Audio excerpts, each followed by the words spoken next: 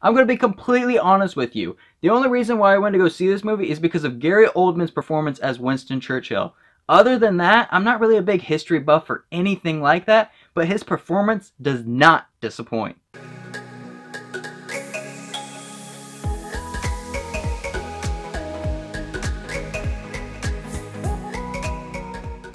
So The Darkest Hour takes place towards the beginning of World War II when Winston Churchill becomes Prime Minister. And so he has a very important decision to make because he has the entire fate of Western Europe in his hands because the army is in grave danger. And so he has to either decide to fight the Nazis or try and talk peace to Hitler. And so that's basically the premise of this movie. And a lot of the events actually happened to be with Dunkirk, which is a movie that came out earlier this year. However, this isn't that type of movie. This is more of the government side of things rather than the soldiers that are trying to sit there and survive and hold out hope. And so, I mean, it's an interesting movie. And by the way, Gary Oldman, I hope that wasn't too loud, but wow. Seriously, he did fantastic as Winston Churchill. I mean, seriously, just look at him.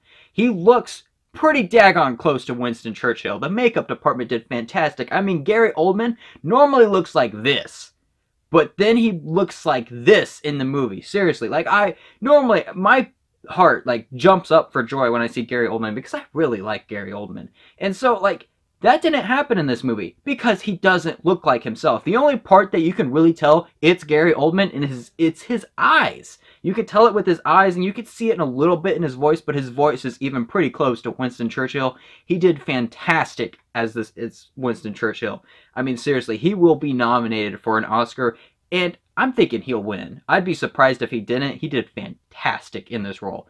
Best part of the movie, by far. I mean, even, like, sometimes there are times where it's kind of hard to understand him, but it seems like, because I looked up voice clips of Winston Churchill afterwards, and it's kind of the same way.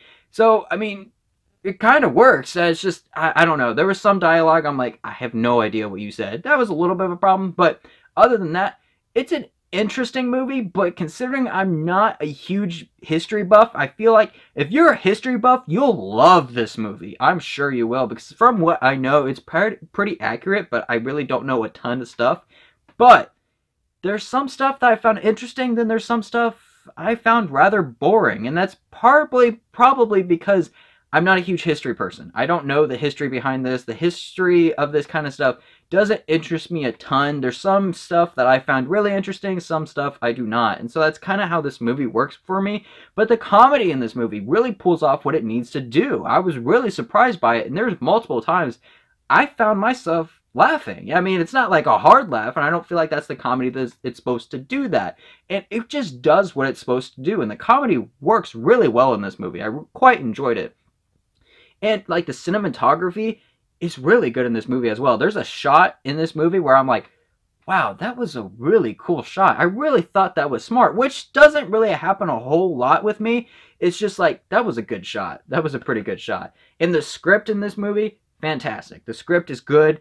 It's just, my problem with the movie is that there's some stuff that's entertaining, there's some stuff that's not. But again, I'm not a huge history buff, and so I feel like the movie's a little too long. It's just, I don't know. There were some parts that I found really boring, and then there were some parts that I was like, wow, that seems kind of interesting. I'm surprised that happened, or something like that. And it's just, I don't know. The movie's a little bit of a mixed bag, but Gary Oldman's performance makes the movie. And then it's just, I don't know. His performance is fantastic. And so for me, I'm going to give this movie a 6 out of 9. And we were seeing at matinee ticket price. However, if you are a history buff, go see this movie. Full ticket price, no matter what, you should go see this movie because this is pretty good for you, I'm sure. And so, thank you all very much for watching this, and if you enjoyed, please leave a like and subscribe to my channel to see more content like this. And remember, no movie is a perfect 10 out of 10.